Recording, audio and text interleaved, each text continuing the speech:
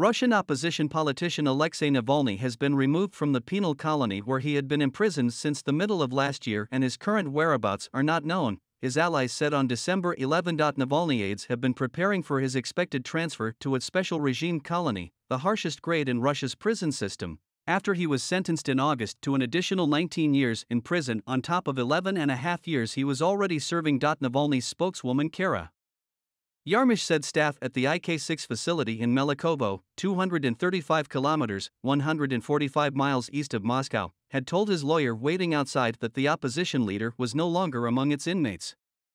Where they have taken him, they refuse to say, she said on social media platform X that his disappearance comes at the start of the campaign period for a presidential election in which Vladimir Putin confirmed on Friday that he would stand for another 6-year term.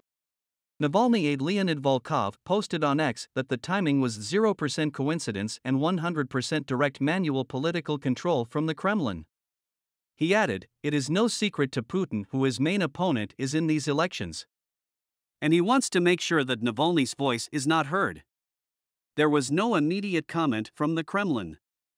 Putin and his spokesman make a point of never referring to Navalny by name in an attempt to portray him as politically irrelevant. They say he is treated like any other prisoner. The process of transferring prisoners by rail across Russia's vast territory can take weeks, with relatives and family unable to obtain information about their whereabouts and well-being until they reach their destination.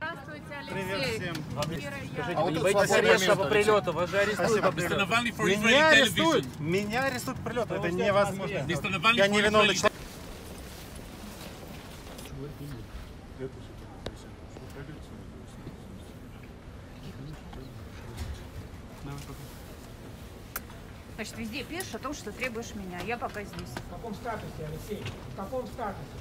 На каком основании?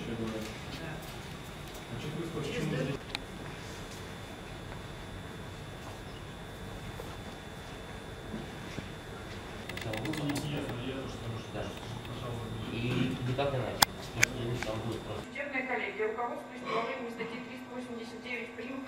13, 20, 28 УПК РФ определила.